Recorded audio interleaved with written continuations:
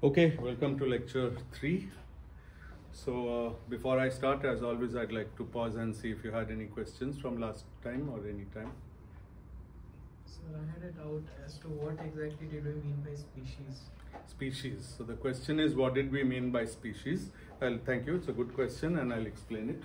So when I write phi I and I call this an ON vector, then I imply that this is one set of fields, phi 1 up to phi n, and the index is kept up. It's not the nth power, it's just the component of the vector. Now supposing somebody else gives me another vector, phi hat, then its components are phi hat 1 up to phi hat n. Third person gives me another vector, I'll call it phi tilde. It will also have components like this. Pretty soon I'll run out of hats and tildes. There are only few of those on the keyboard. So I would want a label to keep track of the different vectors that somebody has given me. So therefore I put a species label here with the rule that when A is 1, then it's my original phi. When A is 2, then it's the hat. When A is 3, it's the tilde, like that. It can go on. A can take any number of values and A has nothing to do with n. So for each fixed A, I have a vector phi A1 up to phi AN. So A is the species index. The idea why we distinguish the two indices, we could of course, whenever something has two indices, we could combine them into one larger index and just relabel everything. Indices are just labels. But we want this theory to be invariant under ON rotations with respect to this index, and there's no symmetry with respect to this index. So therefore we call this the species index and this the ON index. Is that clear enough? Should I go on more about it? So yeah. When we had the epsilon I1 IN, Yeah. I1 I2 to IN, Yeah. and phi I1 I2 to IN without the species, Yes. it was 0 because Yes. that was symmetric and this is antisymmetric. Correct. So when we have the species index, Yeah. so when we permute the upper indices, we do not change the species index. Or No, we change that. We have to permute the field, not the index. So how does that? So when I write, good, thank you. So you're asking now, how does species solve the problem that otherwise I would have got 0? So certainly I know that this is antisymmetric under permuting an index. But I can, once I permute the index, I can permute two of these fields to bring the indices back into the original order by relabeling indices. Have you ever done such an operation? I'm surprised you got this far without doing it. I can show it to you another time, maybe come to my office sometime and I'll show it to you there. The point is that when I permute this, I get a minus sign. When I permute two fields to bring the indices back into the original order, I also permute the species because I'm permuting two actual fields. The fields it doesn't matter which order I'm writing them, they're classical fields. Okay? So in that case, because the species index will change after I permute it, the thing doesn't come back to what it was. This usual statement is antisymmetric times the symmetric object is 0 if I sum over indices. But this is not a symmetric object under interchange of only the I indices because of the species index.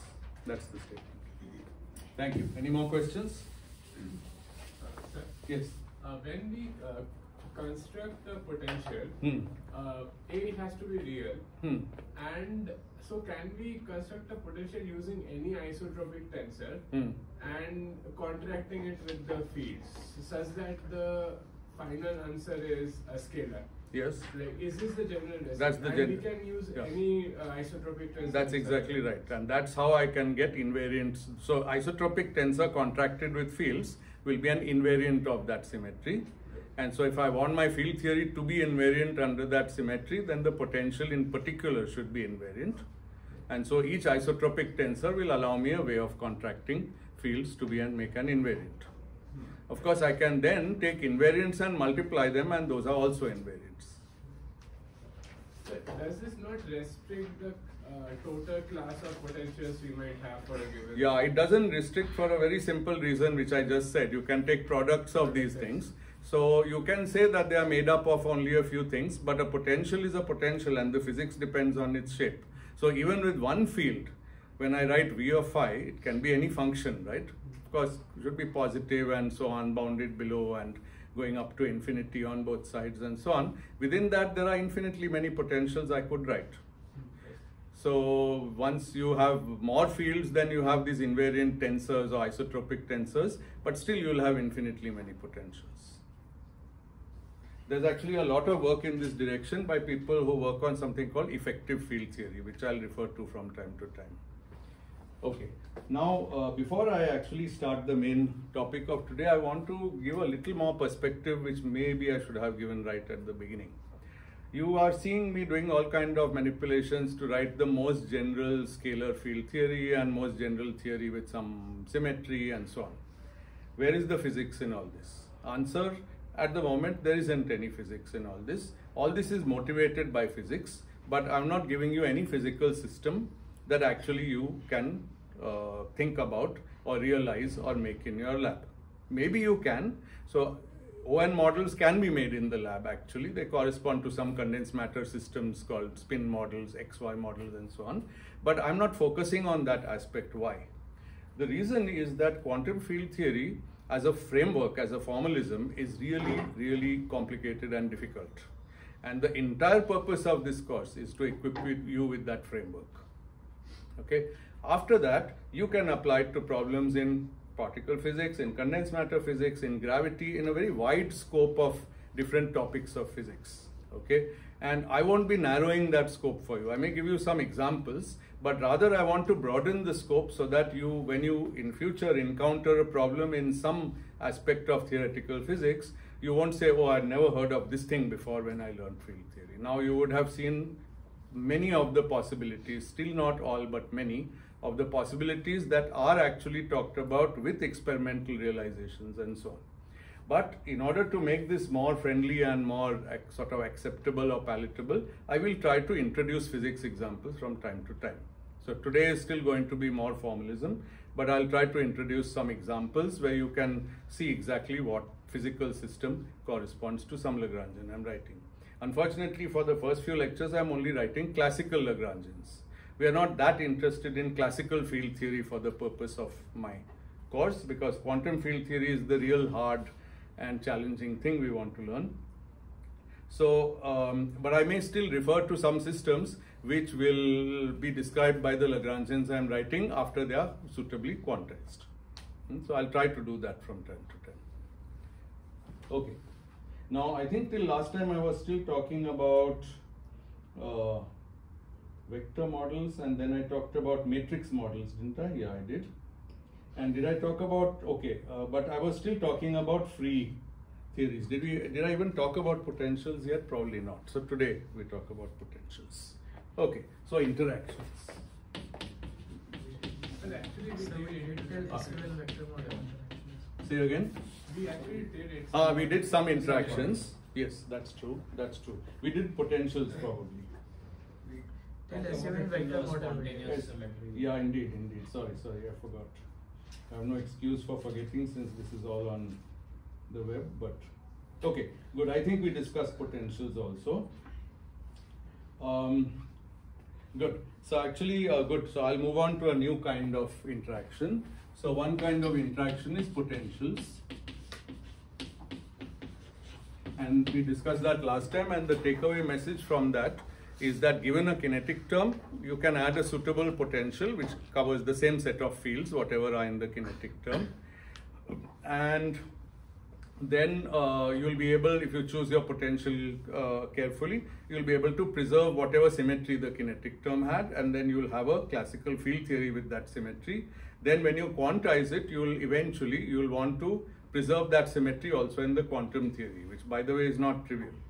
It may seem obvious that when I have a classical theory with a symmetry and I quantize it, the quantum theory has the same symmetry. Not true in general, and there are very important and interesting examples of that, which we'll come to when we do quantum theory. Okay, but at least we should preserve the symmetry at the classical level. Otherwise, the quantum theory doesn't have any chance of having that symmetry. So we should certainly preserve it.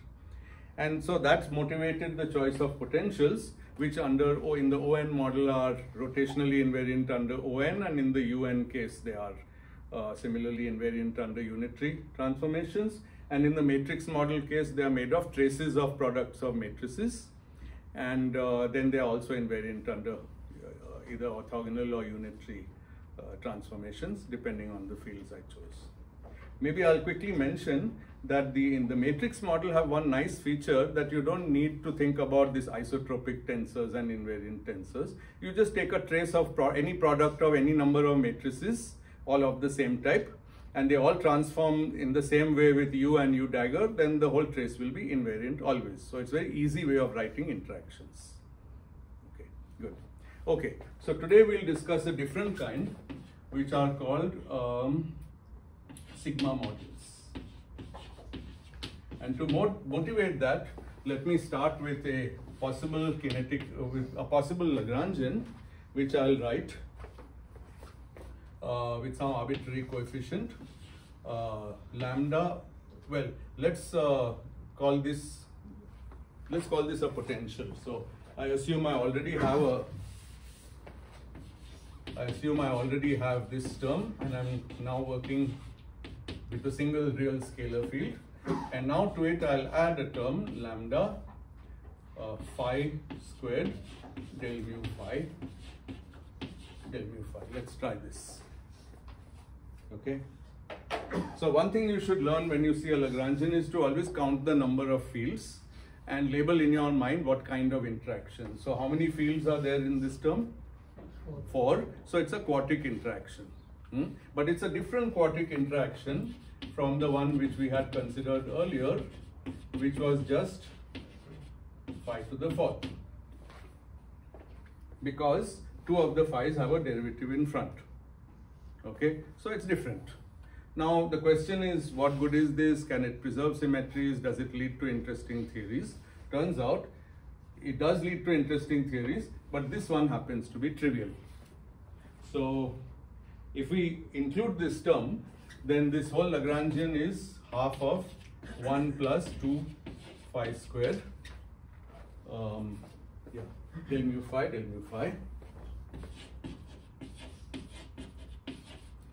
and lambda 2 lambda phi squared. Yes. Absolutely. And this is my Lagrangian, and the question is, can I distinguish this from a free Lagrangian? And I'll show you now why we can't, and that teaches us a new principle which you may not have encountered, which is the possibility of field redefinition. So it turns out that if I define phi prime, now this is not a derivative, it's just a different field, as a very complicated function of phi. Turns out to be phi root 1 plus 2 lambda phi squared plus sine hyperbolic inverse root 2 lambda times phi upon 2 root 2 lambda. It's a rather painful change of variables, but what it does is it takes a field phi of x and gives me a new field phi prime of x. Okay, and if I do this, then I find that del mu of this new field is actually root 1 plus 2 lambda phi squared times del mu of the old field. Okay, and that's the square root of this whole thing. So therefore, my Lagrangian is actually equal to del mu phi prime the half. So what have? Is there a mass term or not? Doesn't matter, right? And there could be a mass term. It would, good. So if there's a mass term or a potential, it would become very complicated after this change of variables. Okay, but I didn't say what is the potential. So I could write a very complicated potential here, which will be simple afterwards, or other way around. I can also just think in powers of phi. So if you look in powers of phi to lowest order, actually, you will see that phi prime is equal to phi. So the linear term of this whole messy function is just phi. Because you can neglect that, this is half phi. This one, sine hyperbolic inverse, will just give you root 2 lambda phi. This will cancel and you will get half phi again. When you add them, you will find phi prime is phi. So phi prime is phi plus dot dot dot, non-linear terms. So actually you see that I have crafted it so that the mass term would go back to a mass term plus some potential terms. But we are not worrying about the potential terms right now. Another lesson I think in field theory which you'll all have to get used to, which maybe was not there in previous courses, is that in our mind we need to focus on parts of a theory and forget about other parts, bring them back when we need. We can't think about everything all at the same time. So you need to understand by get some intuition when I'm working with the kinetic term and adding this term, then I have not said anything about other terms. So they could be there. Yeah. Yes. Other question? So with just phi, Yeah. the Lagrangian looks like we have some interaction Correct. potential, but with phi dash it's just a Exactly feature. the point. So how do we reconcile this? Exactly. So the point is that in this way I have written a Lagrangian which looks like having a phi-4th interaction. But once I make this change of variables, it's back to being a completely free Lagrangian. Okay. Moral of this story is that when we look at a Lagrangian, we can't be sure whether the interactions are non-trivial or trivial. It turns out that this term is actually trivial. Doesn't do anything to the physics. Okay. However, when we learn to calculate things in field theory, we'll see that it will change some intermediate features of the calculations. What it won't affect are the physically observable questions. Okay. I suppose in your previous course you have learned something about amplitudes, correlation functions and cross sections, S matrix. So the S matrix will not change under a field redefinition. That is its job. But correlation functions which are off shell, where I have not imposed cut off the external legs and put the particles on shell, all these things you have done, I'm sure, because that is the key part of doing QFT1. Those things might change.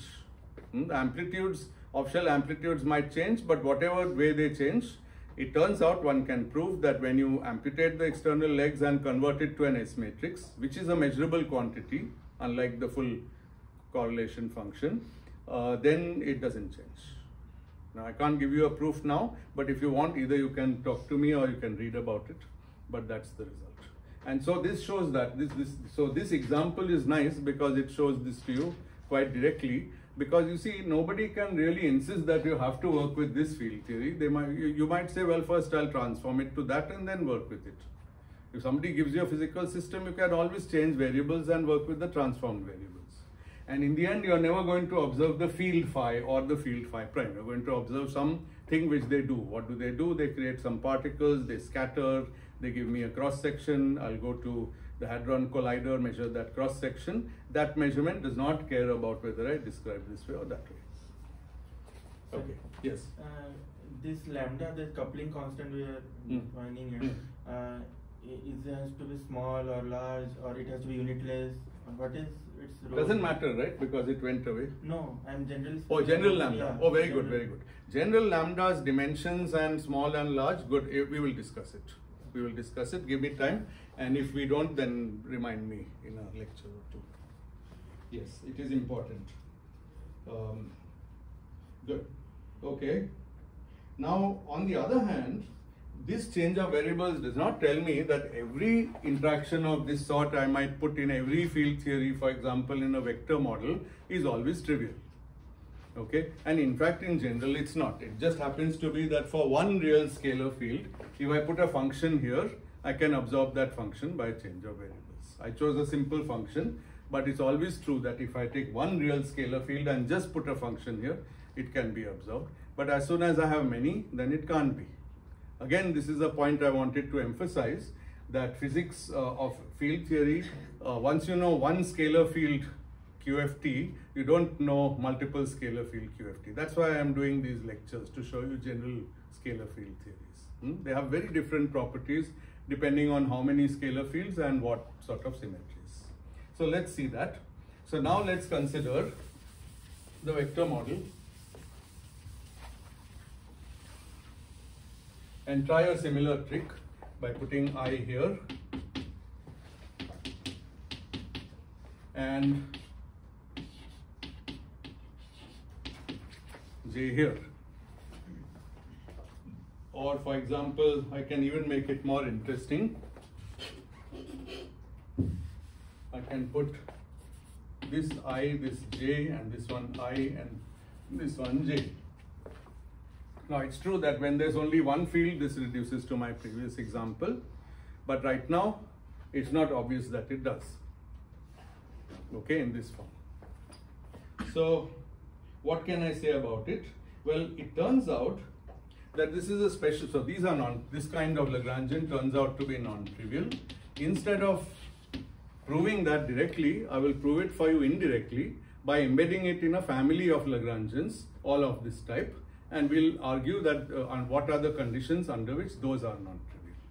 Okay, so for that, let's note that this can be written as half delta ij plus 2 lambda phi I phi j del mu phi I del mu phi j.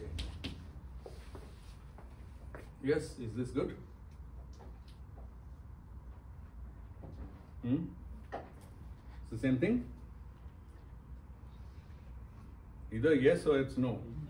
Please don't hedge your bets like maybe yes, maybe no, maybe today it's correct, tomorrow it's wrong. No. You have to decide quickly whether something you agree with or not, then we can move on. You agree with this.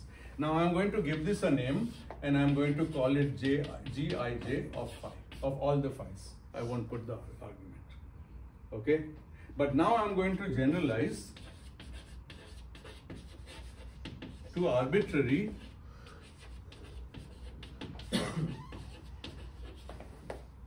functions Gij of phi. Okay, so now I forget the vector model I started with, that was just a motivation, and I'm going to consider Lagrangians of this form, which is to say L equals half Gij of phi del mu phi I del mu phi j. Now we should ask ourselves, is this non-trivial, and if so, when? Clearly, if Gij of phi is a constant matrix and also doesn't have zero eigenvalues, then I can map it back to delta ij by a simple change of variables. That I hope you can see readily. But if it's a function of phi, it's much less clear when this is good and when this is bad. The beautiful thing though is that this has a geometrical interpretation. Okay, and we are going to study the geometrical interpretation, and let me tell you first of all what it is.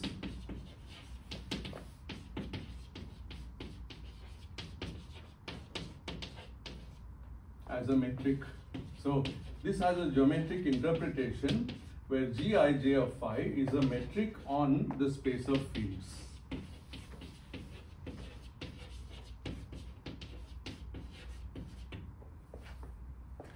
Now, I suppose you have taken general relativity 1 and probably taking 2 now, right? Most of you. Okay, so you know what's a metric on space-time. You know what's a metric on a manifold. Well, here we take this clever point of view that the space of the scalar fields themselves, because they are vectors after all, they have some index phi, they are phi I, then that space we start thinking of it as a geometrical manifold. Okay, and in that manifold we introduce a metric Gij. It's a bit subtle because Gij depends on the coordinates phi of the manifold, which in turn depend on space-time points. Okay, because phi are fields. So it is a non-trivial generalization of the idea of metric to the field space. Okay. Now, if I can convince you that this geometrical interpretation makes sense, then you can right away see some common sense facts about it. One of which is that metrics, you already know, can change their appearance by a change of variables. Here the metric will change if I make a field redefinition. So it's not surprising that the metric, an example, the previous example I gave with the single scalar field appeared to have a metric on a one-dimensional space. There was just one field and the metric seemed to be phi squared, 1 plus phi squared. But it's a theorem that a one-dimensional space doesn't have any non-trivial metric. You can always, by coordinate transformations, bring it back to a trivial metric. Simply one dimension is too little to have any geometry. And you don't have any curvature. Curvature, if you remember, requires going through some closed loop. Well, you can't do that in 1D. So that's why we were able to find this change of variables, which completely removed the metric in 1D of field space. But in general, we know that you cannot take a metric which is non-trivial on a space and just find some new coordinates in which the metric is delta ij. We also know that there's a diagnostic that you can compute its curvature tensor, and if that is non-zero, then the space is actually geometrically non-trivial. All this we know, and we can recycle some of those ideas here. So let's try to do that. Okay. Now, yeah.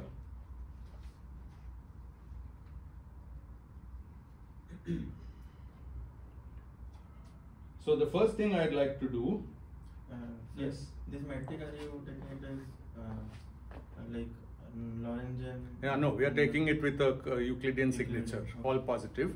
And you can also see why. If I took it with a Lorentzian signature, then one of its eigenvalues would be negative. For that eigenvalue, the corresponding field would have this term with a minus sign in front. Okay, and that, when you put it in the Hamiltonian, would make it unbounded below. So we must take this to be in a regular Riemannian manifold. Okay, that's one observation. Yes. Could you also say that this Gij, when it was defined, it already looks like a delta ij plus some, yes, like an expansion around the Euclidean metric? That's correct. That's correct. In this form, it certainly looks like that. And it is true that a good metric should have, I mean, at least, okay, I don't want to say it from a rigorous mathematical point of view, but from a physical point of view, any metric we want to deal with should have some limit where it looks sort of flat. And for example, the metric on a round sphere, okay, in suitable coordinates, it will have a form delta ij plus something, such that if I take the radius of the sphere to infinity, which will be like the inverse of this parameter, then the rest of the metric will go away and the metric will turn into flat, which is the statement that if I take a sphere and I scale it up to be very huge and I sit over it and look at it, it looks like flat space, like the earth looks flat to us locally.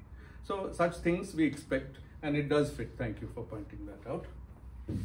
Now, one nice way to understand why it's a metric, there are 2 or 3 nice ways.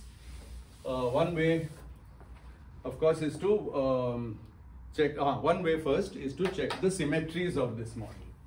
So if you see, I have rigged it up to have some vectors phi I, but let's try to understand what are the symmetries of that model, and we'll see that again they follow the geometrical rules of a metric. Okay, for that, let's make a variation, infinitesimal variation.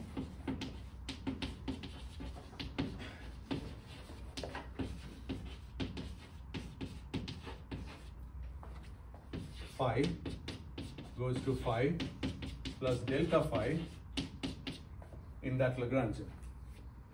Okay, and let's calculate the variation of the Lagrangian delta L under this variation of phi. Whenever we can choose a delta phi such that delta L is 0, then we have a symmetry. Okay. Now if I do make this variation, I get several terms, and now I have to be quite careful. First of all, I have to vary the phi in here, then I have to vary the phi here, then I have to vary the phi here, and I have to add all of them. Okay. But varying the phi here and here will give me the same answer because of symmetry of Gij. Okay. So the first term I'll write is the variation of the first of the metric. Now I told you that the metric depends on all the phi's, and I'm varying the phi's. So I have to differentiate the metric with respect to one of the phi's and vary that phi and then sum over all of them. So I'll write it as Gij, comma k, delta phi, k. This much is the variation of Gij. You agree? And there's of course a sum over repeated indices that you always imagine. And then I put back the rest of it. Okay. The other term won't have a half because of what I told you. I can vary any one of these and I'll have Gij in front. So there's Gij times del mu phi I. Okay, in my notes what I have done is just for simplicity written this as delta phi I have written as epsilon I of phi. It's just the variation of phi. So then this is epsilon k. You have to remember that it always depends on phi. Then I have del mu phi I, gij del mu phi I, d k epsilon j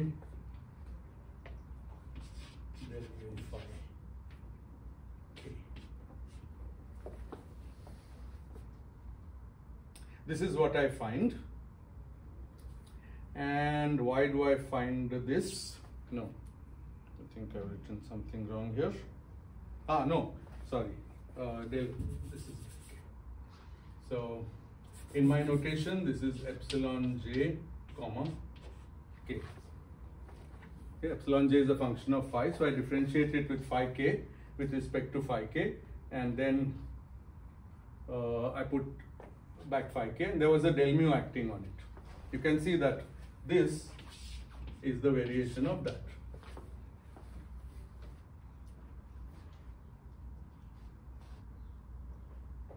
Okay, so there are two terms and these are the two terms.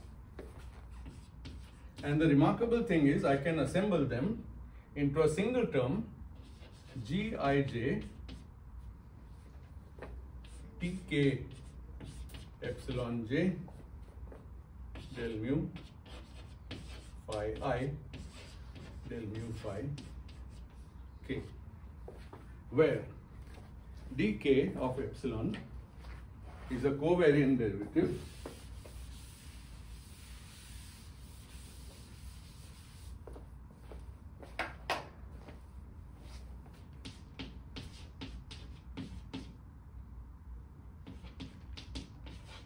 which is an ordinary derivative of epsilon plus the Christoffel symbol. Christoffel symbol also depends on phi. Okay, so how did we get this? Well, if you take these two terms, you can take out del mu phi, del mu phi. They are present here as well as here. Okay, they have different indices, but you can make them the same index and multiply one of them by a delta to bring it to the other one. And then the terms that you have to collect are derivative of epsilon, which is that term, and then j comma k times epsilon. Okay, and now if you use the symmetry of these del phi, which are multiplying it, you'll find that it's exactly the same as the Christoffel symbol. So Christoffel symbol has three terms, but two of the terms actually cancel out, and that's why just this term alone gives rise to the Christoffel symbol. So where gamma j k l by definition is half g j m g m k l plus g m l k minus g k l m.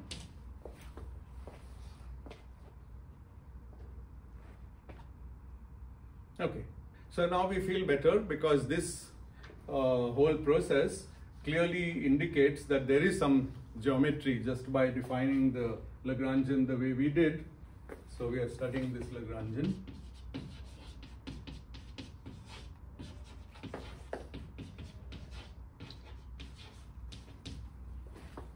And just by choosing that Lagrangian and just making an infinitesimal variation of it, we get that nice form. Okay, this nice form. Good. So what does this tell us? Well, it tells us that delta L is equal to gij dk epsilon j times that stuff. Now look at this.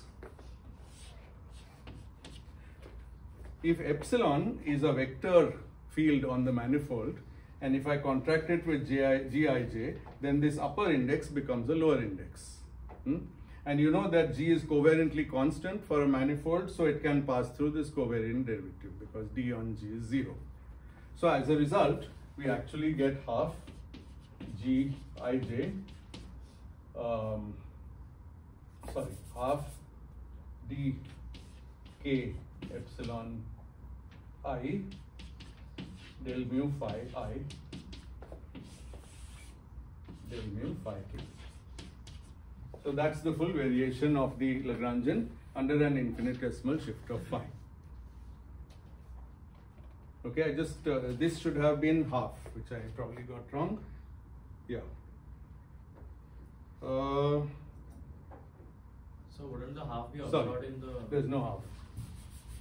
This is correct, I think. Yeah? No, I was saying that the half would be absorbed in the Christoffel symbol, right? Yeah, well, that's just one term in it. But I think this is correct. Okay. Yeah, because this term, which has epsilon j comma k, is one of the terms in dk of epsilon. And this term I can certainly see that the coefficient is 1, therefore the final term has to have coefficient 1. So this is correct. Okay. And now for a symmetry, I must put delta L equals 0. Okay, what can I conclude from that about epsilon? What possible variations of phi are allowed which leave the Lagrangian invariant? That's the question. So that's a condition on epsilon, because epsilon, remember, I never chose so far. It was an arbitrary function of phi, and if epsilon is arbitrary, then this is not 0. Then there's no symmetry. You never expect to have a symmetry under any old variation of a field. It must be a variation of a specific type. Earlier we saw orthogonal, unitary, so there are always a restriction what variation you can make. So now, what is the restriction on epsilon to make delta L equals 0?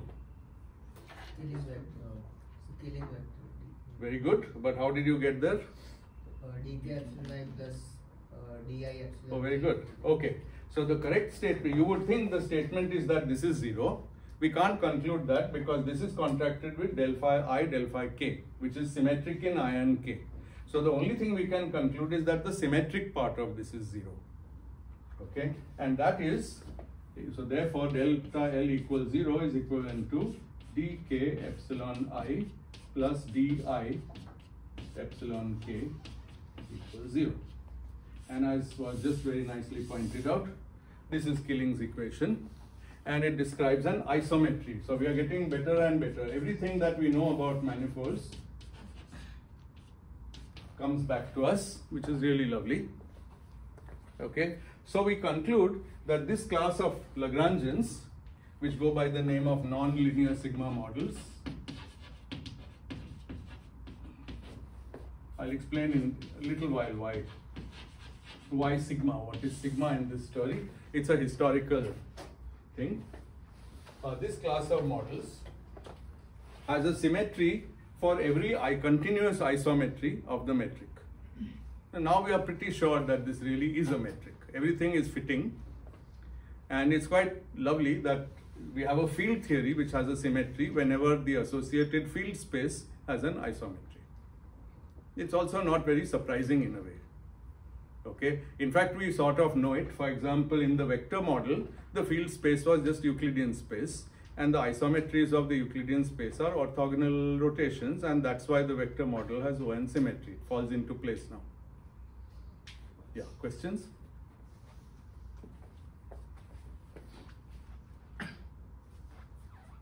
Anything? What do you know isometry of this case?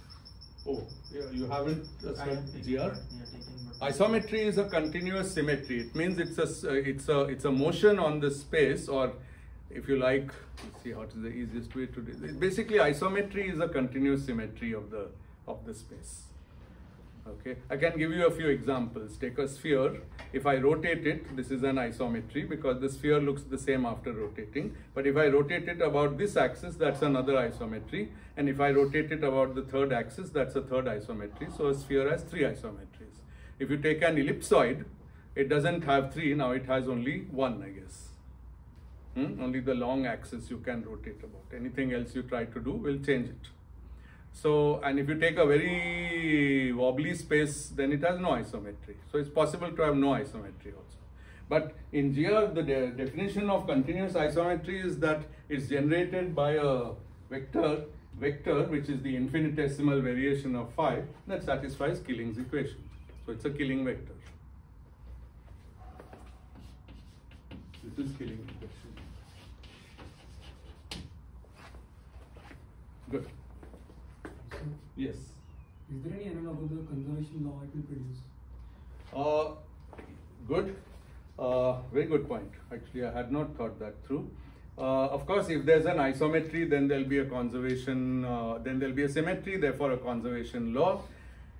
And that conservation law will be expressed by a conserved current. So what is the conserved current, I think you're asking. And there is a form for it. I just hadn't brought it today.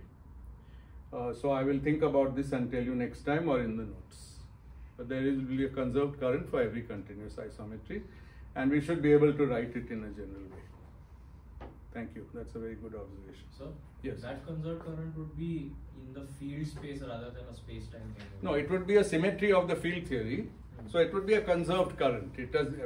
It's not, I mean, it's a conserved current just like any a conserved current due to ON rotations. You know the conserved current for U1 or ON, or it's just like that. And in fact, it should become, as a special case, it should become those conserved currents. It's not something exotic. Okay, I'll show you some examples. Maybe it will become clearer with those examples. So, like what I meant was, when you have the symmetries, when I meant space-time symmetry, that's usually associated with variables like momentum or energy or stuff Yes, like that. yes. Whereas if you have like a field space symmetry, it would be like a charge, like an electric charge kind of. But even momentum and other such symmetries, energy, those also are expressed as functions of the fields in field theory. So the conserved current from translation invariance is the stress energy or energy momentum tensor. So that is expressed in terms of fields. So free field theory, for example, you can write a quadratic energy momentum tensor and verify that it's conserved. And then you can take the zero mu components of it and integrate those over space, and you will get your energy and momentum, and those are conserved charges. So they are time independent. Same thing will happen here. It is true that space-time and internal symmetries are different, and this is an internal symmetry. Maybe that's what you were trying to say. This is an internal symmetry, though it has a space-time look because of this geometric look because of the way the model has been written. Good. Now, one more question, and then we can move on from this model. What is the equation of motion of this nonlinear sigma model? By the way, I really can't stress enough that unless you work out all these steps, you will have absolutely no clue what's going on. So this course is really a very demanding course where you need to work out all those steps. I won't be working them out for you. The notes might be a little more detailed than what I say here, but you'll still have to do some work, and I'll keep putting in exercises. But even if they are not there, if you see something which went from one point to the next, you should tell yourself, oh, I need to work this out, otherwise I don't really know what's going on. It's very, very important. It will only get more so during this course. Okay, so what are the equations of motion? Well, usual story. So for equations of motion, we simply take this Lagrangian and we calculate by the Lagrange equations. Del L by del phi is equal to del L by del mu of del mu phi. Del mu of del L by del mu phi. You know what it is. I think Euler-Lagrange equations are standard. And you find a very nice thing. Again, it conveniently assembles itself into an elegant form. And the elegant form is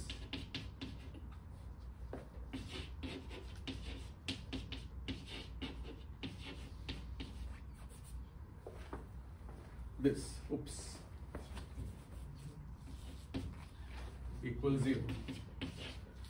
Okay, by the way, this time I didn't specifically say it, but this time I have not put any potential term or mass term. Because it would in general spoil the geometric interpretation. So it turns out that for the geometric interpretation, we can think of del mu phi as a vector in a manifold, but phi itself is not a vector, it's a coordinate, and there's a lot of difference between coordinate on a manifold and vector in a manifold. So you could not, for example, write Gij phi I phi j and say that's a mass term. That will simply break the geometrical symmetries. And one can verify that by looking at this Killing equation and seeing that that will add a term which just doesn't allow it to be 0. Okay, so this is the equation of motion, which has come out very nicely. Now, does this look like any equation that you have seen in GR? What equation? Geodesic equation. Very good. And in fact, all you have to do, remember, what does mu run over? Yeah, so how many are there? 4 in general, 0, 1, 2 and 3. Let's take the special case where the field is taken independent of x, y and z, only depends on time. Okay, then this will become phi double dot and this will be phi dot and this thing. Now it looks exactly like the geodesic equation where dot is with respect to the parameter along the geodesic and phi is the coordinate on the manifold. So yet another evidence that this is a geometric model. Okay, good. And okay, you can also work out the Hamiltonian of this model. That's also an interesting exercise. One small thing which happens here is that the canonical momentum in this model is not phi dot anymore. If I differentiate this Lagrangian in terms with respect to phi dot to find pi, the canonical momentum, you will see that one phi dot will go away, that will leave gij phi dot. That's a nonlinear thing. So the canonical momentum is very nonlinear. Okay. So this model just does have these nonlinearities. That's important part of it. Now here's an amusing observation. Supposing I take the ON model, and this is somewhat related to the history of how we arrived at, how people arrived at such sigma models.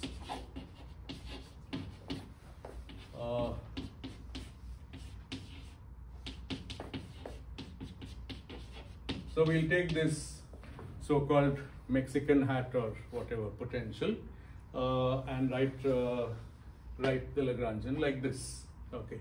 You can now actually I want to call the indices A, not I, because A goes from 1 up to n plus 1. So I have purposely chosen a model which is the ON plus 1 model instead of n, just calling it that.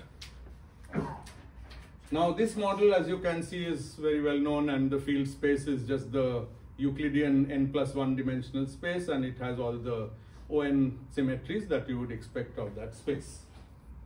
But now suppose we take a limit of this model where lambda goes to infinity. The coupling constant goes very large. What will happen? The best way to ask ourselves that is to think of the Hamiltonian, where this is the energy term with a plus sign. If lambda is infinite, the energy of every configuration will be infinite unless what? Unless this quantity is 0. So this imposes a constraint phi A equals A squared. What is this constraint? What geometrically, what is it if I put such a constraint in a Euclidean space of n plus 1 dimensions? Constraint manifold. Yeah, what is the constraint manifold? Somebody says circle, not exactly a circle, it's a sphere. Yes, A yes, sphere. right. It's a hypersphere. Very good. So now just exercising little intuition, what do you think we'll end up with when we do the manipulations? Based on everything I've told you so far, I started with a model with a perfectly flat, simple field space, but I impose a hypersphere constraint. So the fields are valued now on a hypersphere. So I expect, It's a sub-manifold of... Yeah, so the hypersphere is a manifold and I expect to find the nonlinear sigma model on that hypersphere. Seems reasonable and it's easy to derive. So what you do with this is you take the last field. So A goes from 1 to n plus 1. So you take phi plus n plus 1 and you call it sigma. This is the, just give it a different name and you solve it. So by saying that this is equal to A squared minus phi I, where I is only allowed to run over 1 up to n. And you take a square root. Right, I solved the constraint by just taking the last variable and expressing it in terms of the first n, and that's the solution. And if I do that, then I immediately end up with a Lagrangian which is of this form, where Gij is delta Ij plus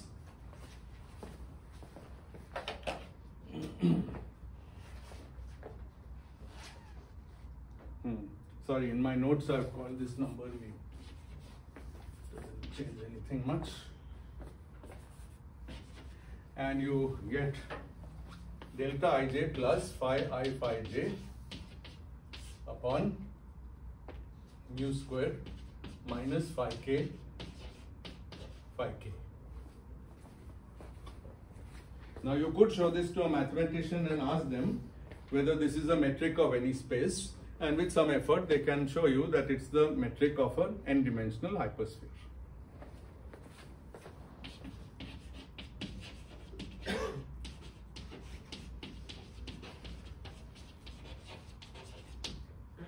Just what we expected. More to the point is that I get a sigma model, because once I eliminate this, it's just, remember, once I've set the constraint, this term is gone. Now I only have this term. Now I break this term into the first n terms, which are the simple ones and which contribute this much to the metric, and the last term, which is del mu of phi n plus 1, del mu of phi n plus 1, where I have to substitute this. But now I have to take a del mu. So I get 1 by this square root with some factor times del mu's of phi upstairs, and when I collect everything, it becomes that. You just have to work it out. So we get exactly what we expected, but we learn an interesting lesson. What is the group of symmetries of a n-dimensional hypersphere? Rotation. SO what? What number? SON? Well, let's think if it works. What is the group of symmetries of a one-dimensional hypersphere, that is a circle in a plane? What is the group? SO? No, it's not SO1. U1, which is the same as SO what? SO2. And the two-dimensional sphere, the kind which I can actually make and keep in my room, like a globe or something. What are the group of symmetries? It has 3 symmetry axes, so it's SO3. Okay, so the group of symmetries of this n hypersphere is SOn plus 1. Same as the group that I had before. And it has to be, why? Because the Lagrangian is SOn plus 1 invariant, and the constraint is also SOn plus 1 invariant. So I must have SOn plus 1 symmetry.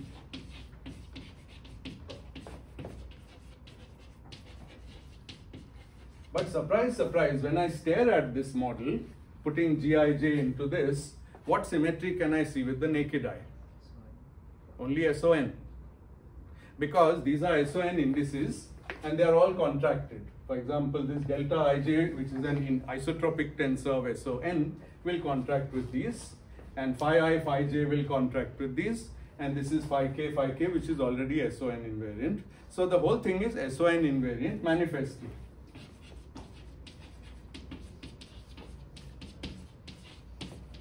So how can this happen? This is a puzzle. The model has SON plus 1 symmetry, but the visible symmetry is SON, a subgroup of it. And we can see why also. We solved the constraint. We treated one variable differently from all the others, and all the others we kept symmetric. So between them there is SON symmetry. So that's why it apparently broke.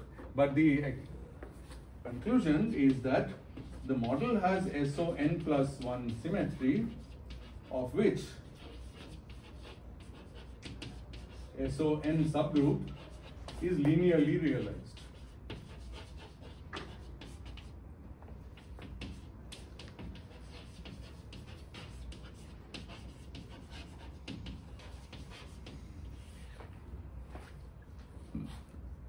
Or you could say that it has SON plus 1 symmetry, which is spontaneously broken to SON. Okay, because after we have taken the fields and we have solved this equation, this is exactly what is called shifting the field to the minimum. Okay, because we have taken the fields to have a square equal to the value of this parameter at the minimum, and then we get a Lagrangian where the SON symmetry is visible, but secretly this Lagrangian has SON plus 1 because it always had.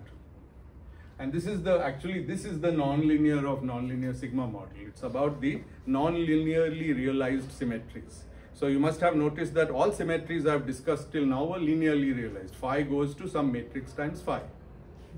But here, the rest of the symmetries which are SON but not in SON plus 1 are non-linearly realized. You could also ask another question. Supposing lambda was 0. Do I have SON plus 1 or SON? Okay, sorry, I take that back. Supposing lambda, so lambda is infinite. Okay, let me ask you that question next time. I think I have to end now. Sir? Yes. What happens to the discrete ones, the other ones?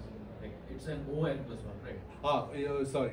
Yes, ON plus 1. So they are there, they are just non-linearly realized. So in SON plus 1, how many generators do I have? N plus 1, n by 2. Let's calculate. Good. Thanks for bringing it up. SON plus 1 has